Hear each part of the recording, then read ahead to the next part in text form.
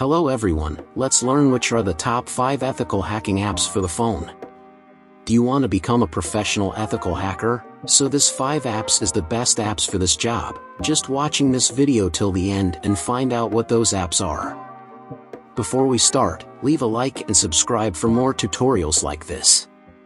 First app is Packet Capture app. Packet capture is a networking term for intercepting a data packet that is crossing a specific point in a data network.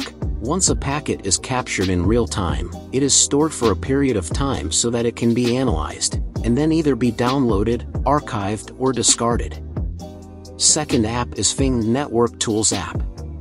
Fing Network Tools is an app that can inform you of all the devices connected to a certain Wi-Fi network. This is incredibly useful if you want to keep a close eye on your connection status, while also checking to make sure no one is accessing your network without your permission.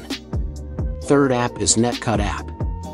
Netcut is a software which enables a network admin to turn off the internet connection of any machine in a LAN, but it can also be used for offensive purpose in local area network to gain high bandwidth for internet connectivity.